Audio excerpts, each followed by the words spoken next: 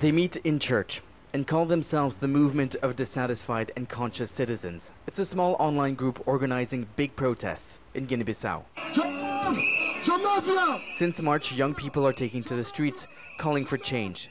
They want an end to the ongoing government crisis. Police respond by firing tear gas. Both President Jose Mario Vaz and members of parliament are from the same political party, the PAGC, and yet they refuse to work together. As a result, no laws have been passed in 2 years, no budgets approved. Effectively, there is no functioning government, much to the frustration of these young men.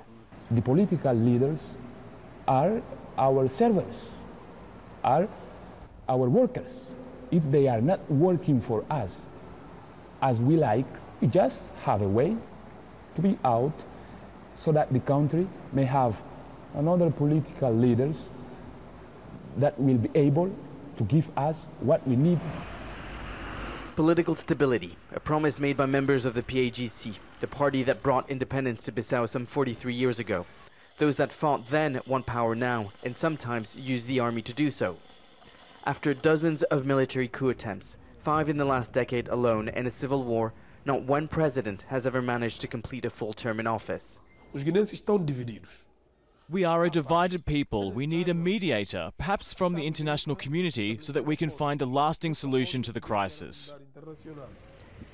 The UN has imposed sanctions against Bissau's military top brass, preventing them from traveling abroad and freezing their assets.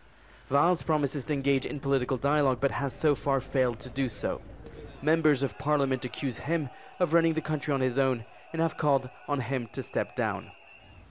The mandate of a 500-strong West African stabilizing force in the country since 2012 was renewed for a further 3 months.